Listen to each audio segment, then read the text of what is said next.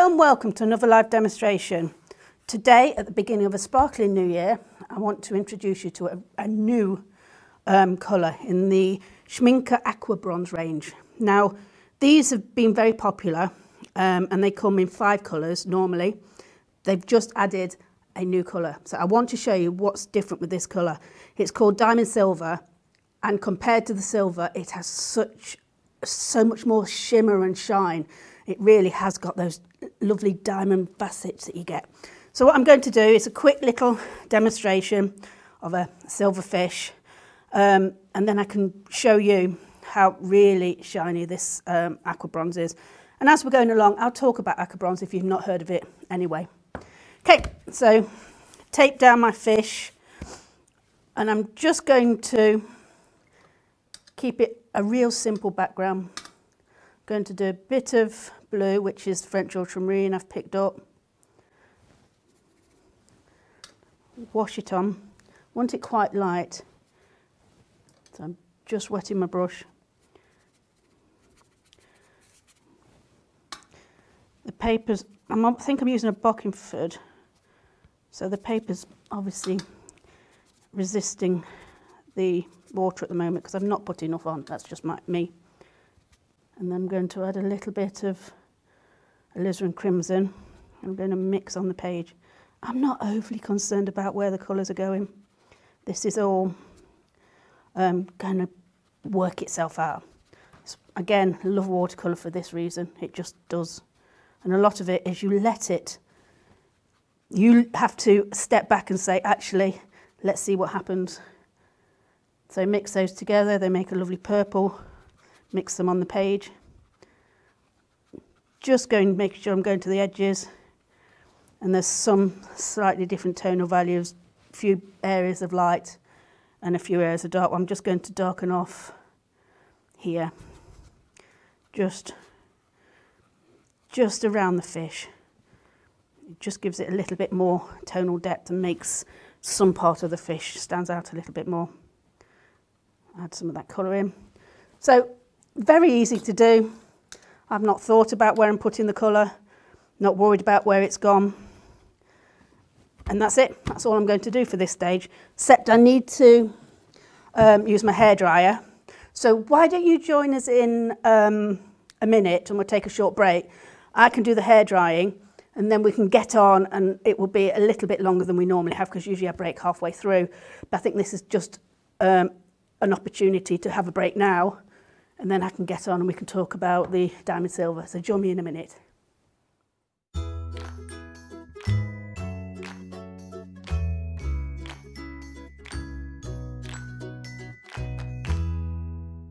Let us bring out the artist in you. If you'd like to learn how to paint or improve your painting, the SAA is here to inform, encourage and inspire you every step of the way.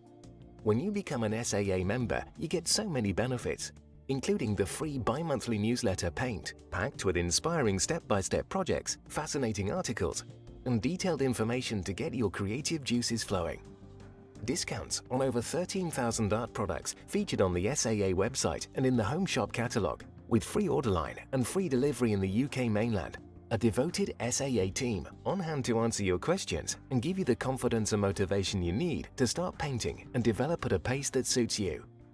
Plus, a free welcome pack filled with gifts and practical help to get you started, as well as the opportunity to make friends with like-minded people. Best thing of being a member is the inspiration from the magazines, to be able to purchase things at a very reasonable price. Yeah, you get the reduction on all the materials, the advice you get. I can shop from home. It's a community. It seemed like a very friendly sort of organisation. If somebody's thinking of joining, don't spend too long thinking. Just join. They'll love it.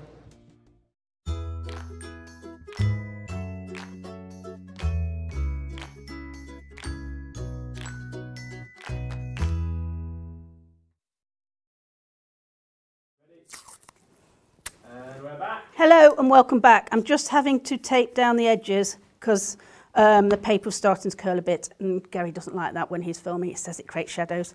So just taping the paper down at the edges. So I wanted a really bone dry finish because I'm going to be using a pen on top. And you notice if I tested it, I mean, you can wave your hands over, and if it feels cold, it's still a bit damp. Or I'm using the back of my fingers. I'm not putting my fingers on. There's little less grease on the back, and it just stops you getting fingerprints on. Okay, I've just been told someone's watching in America at 5 a.m. Well, that is dedication to you. So thank you for that. And let's get on with this fish. So I'm doing a silver fish, but like anything that catches the light, it's going to catch colours as well, which is why all the colours are harmonised in the first wash. And you can see here how it's dried. It dries differently to how it looked. And this is where you have to be a little bit patient and just trust in your materials. So I'm going to be using a Micron archival ink pen. These are great for, it's permanent, so it doesn't move when you put a wash on top of. So you can use it two ways. You can either put it down first and then put a wash on top, or as I'm doing, I've put the wash on first and then I'm just going to fill in the details. I'm really enjoying this kind of work, this pen and wash kind of work. And I try different pens. This time I'm using a size 8 because I want to be a bit quicker. But it goes right down to that really tiny 0.05, which is lovely for detail. But I want to get on with this, and you don't want to just keep watching me doing lots of lines, so I'm going to work quite quickly with a slightly thicker pen. And again, I'm not going to create solid lines. I think with anything, if you can create it and make it look sketchy, or that every line is there for a reason, I think it just adds a little bit more character and texture. I keep talking about texture, but without texture you do notice how it just looks too plain, too solid. Cartoons don't always have a huge amount of texture. They're very solid line and solid colours. That's a style. There's nothing wrong with that. But in a sketch, you often are looking for a little bit more texture. And you can see there, broken line. I don't need to do a solid line. The eye will, you know, tell you that it's a fish and that it is a solid unit. So I'm going to just pick up on the fin. And this is quite delicate. It's got delicate lines. So again, I'm just using the edge of this nib just to give me some finer detail. So you can see how I can vary the line just by pressure with using just one pen. Right, I'm going to try and follow the scales, but I might get lost. I've put them down initially, but what I like is some of these lovely shapes and how the shapes vary. Oh, I think I've lost it there a little bit, never mind. Again, I'm using the image as reference. People don't see exactly the image you're using, as long as it gives what you're trying to achieve. So here I'm trying to achieve scales, and they're varying in texture and shape a little bit. As I go further down the belly, they're a little bit more flattened against the body, whereas these ones at the top have that very distinctive kite-like shape. I'm not sure what it is. And yes, I've got lines down on the page, but I'm finding I'm not actually using them.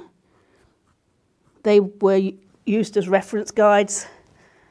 As much as I'm trying to, I can't see them very well. Not a big deal. As long as you get the shape that you're looking for.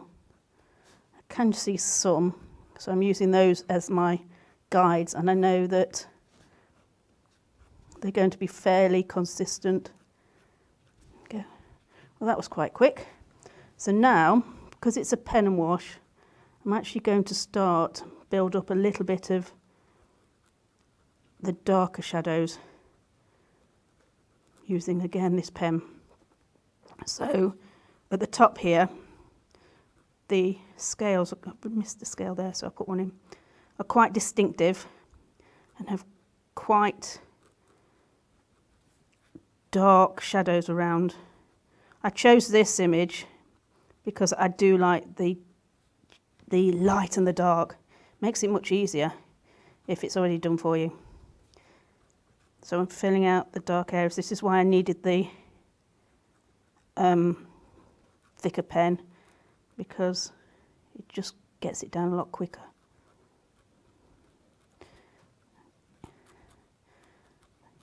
There we go. So I'm going to, and again I might just add, mainly because I'm getting a bit bored with covering a lot of the black in, so if I feel I've missed a scale, I can just put one in. As long as you've got a fairly consistent pattern, it works. So even now I'm altering the drawing. As I'm looking at it and it's starting to come together, I'm thinking, yeah, it needs a little bit more there. That shape doesn't work. How can I put another shape in? Is that too dark? And it's just constant. You're always just adapting and manipulating your drawing. So I often have no vision about how things turn out. I will do when I'm doing something for you, because I've obviously tried it beforehand. Sometimes, not always, but they will turn out very differently anyway. So each time I do something, even if it's the same subject, the same medium, it turns out differently, and it's always a surprise, and you're always learning from what you're doing, which is why practice is a really great tool. It's one of the best tools an artist can have, is practice. Because then you have a little bit more control over your medium. And you know pretty much it's going to work for you, even though sometimes it surprises you and doesn't. Okay. So let's work back in here. Now the fish is quite dark on the top here, so I'm actually going to use that. If I had it, this only goes up to a 0.8, so it's going to take a while to fill in. What I'm going to do is I'm going to use cross hatching to keep some texture in the drawing. So although this is a solid black on the photograph, I'm just going to suggest the shadow by cross hatching. I don't need to fill it all out as a solid unit. You mind your left hand, please? Sorry, I was leaning. It's all right. Okay. And I like to change, so you've got some nice solid areas here compared to some of this cross hatching here. And again, I'm just looking at some of the shadow, because I'm not going to go back in to this with colour. It's going to now be the dark pen that I put on will bring it to life. So very dark eye. It has got a glimmer of light, so I'll keep that. This is probably going to be one of the darkest points, or the most solid. Let's take that down a little bit better. And then looking round, seeing where the shadows are, and they're around the eye. Again, just using lines, dots, dashes, just helps to bring the detail together. So this shadow here, so I'm just going to put a little bit on there, a few dots, dashes, and I think that all just adds to the texture. Very light touch, you can feel it scrape across the paper.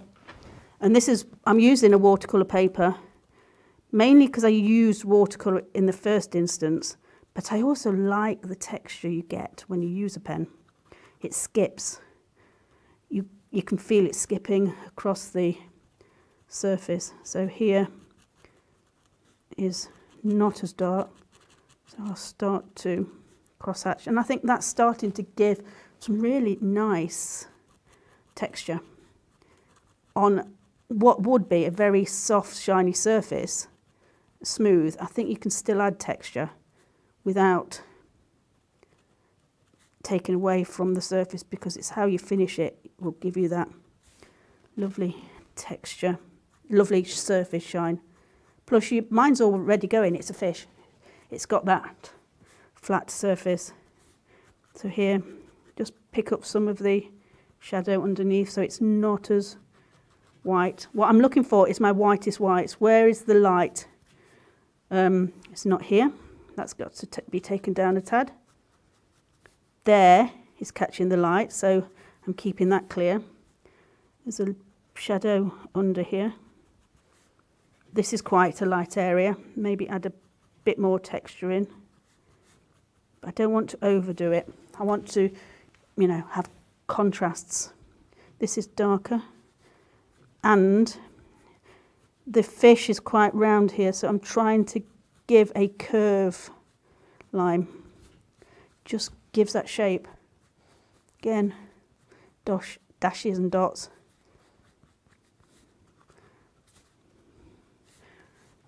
These are quite light. Don't want to fill in too much dark.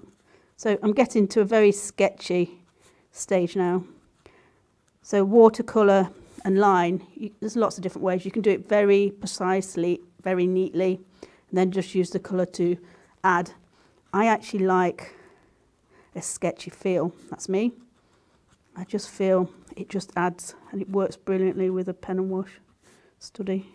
People watching are liking the pen work.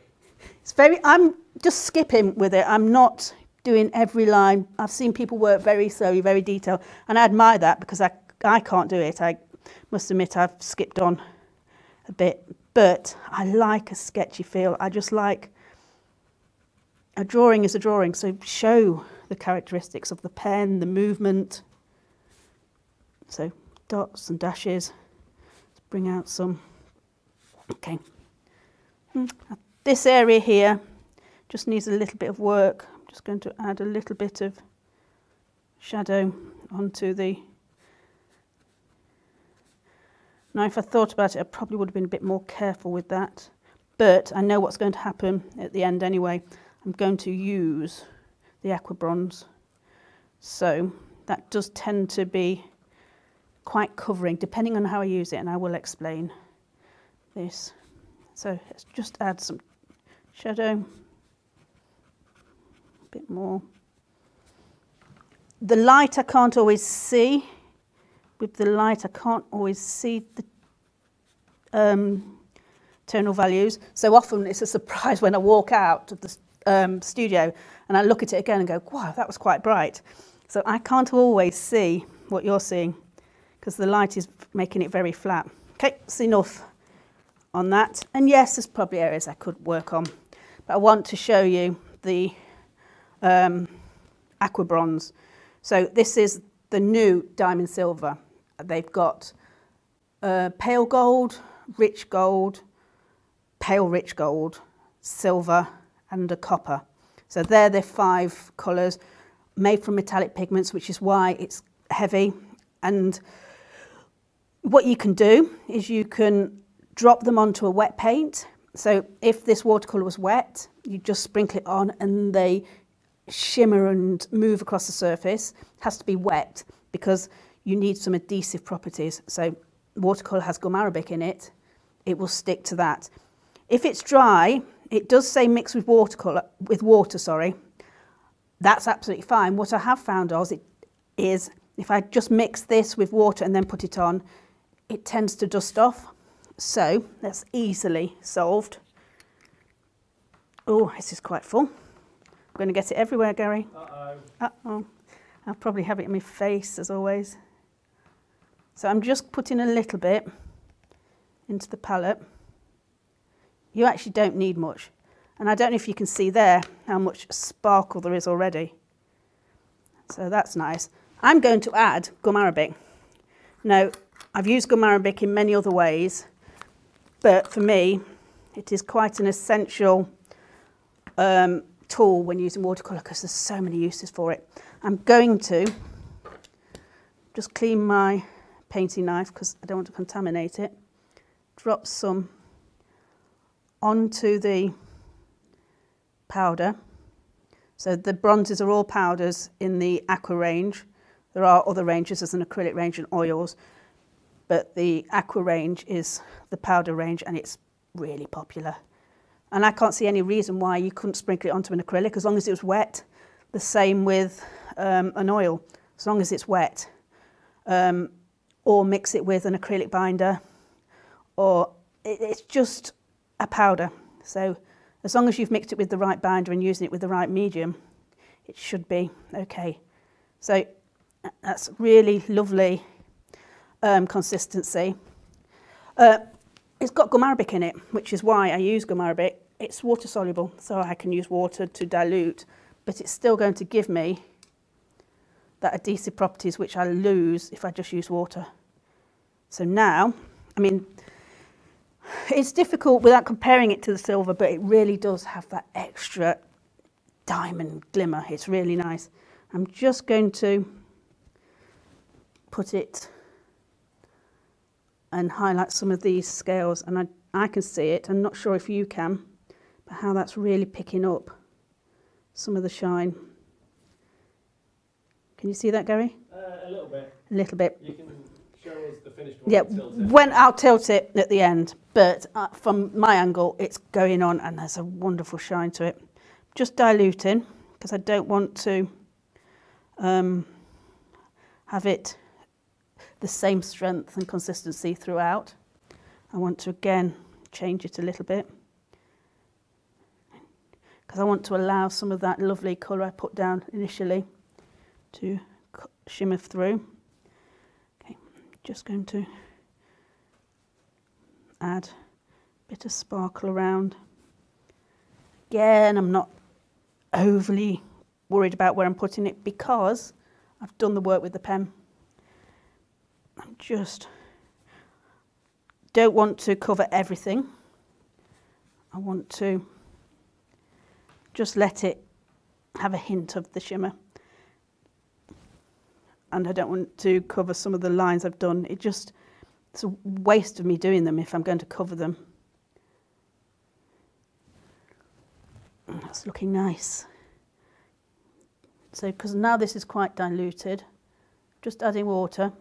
The gum arabic is still going to make it adhesive enough, but the water just allows me to have it a little bit more transparent. Again, I'm not going to do them all. I don't want to just keep, this was quite controlled, fairly controlled.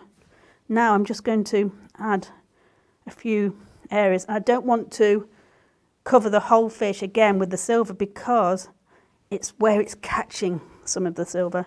So if I stand back, just see, that's actually probably done. I don't need to do much more.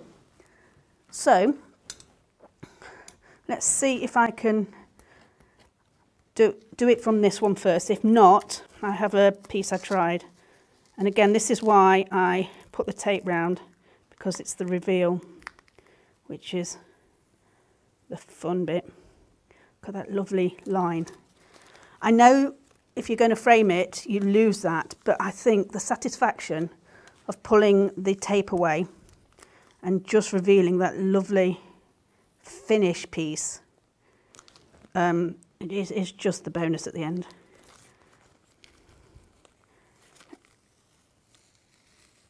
Okay. The last piece.